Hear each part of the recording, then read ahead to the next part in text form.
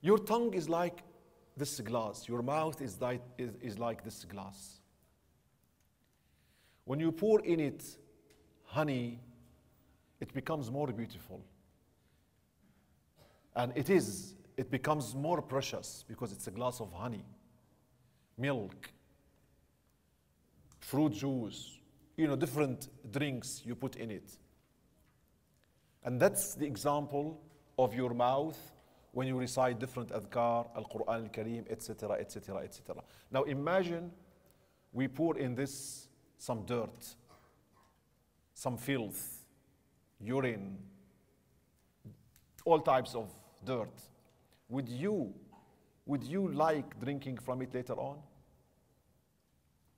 It's very difficult for you to drink from the same glass after seeing it used for something really dirty and filthy, right?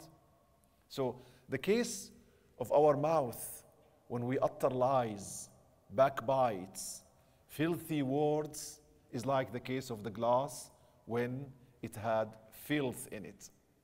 Can you imagine how bad we're using our mouth for great names of Allah subhanahu wa ta'ala, for great honors, the greatest honors. And then we're using the same mouth to make a lie or to backbite someone or to say foul words. How come? Keep this mouth clean, pure, because the names of Allah subhanahu wa ta'ala occurred through it. You used it for the greatest honors,